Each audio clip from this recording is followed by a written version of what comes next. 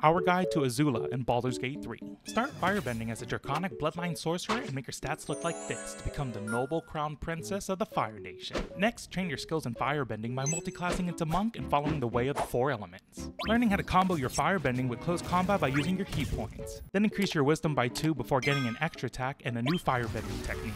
At level 8, go back into Sorcerer to learn the Meta Magic Distant, Twin, and Quicken spell with Scorching Ray for more firepower. Afterwards, increase your charisma to continue intimidating anyone who stands in your way before gaining the confidence to fly. Finally, unlocking elemental affinities and mastering the ability to bend lightning. Equip the Grace of Cloth, Gloves of Cinder and Sizzle, Necklace of Elemental Augmentation, and Pyro Quickness Hat to increase the heat in battle. Now incinerate your enemies and show them the true power of the Fire Nation before you lose your mind. Wow. Check out our Discord for more information on this build and subscribe to our YouTube channel for more guides like these. How would you improve this build, or would you use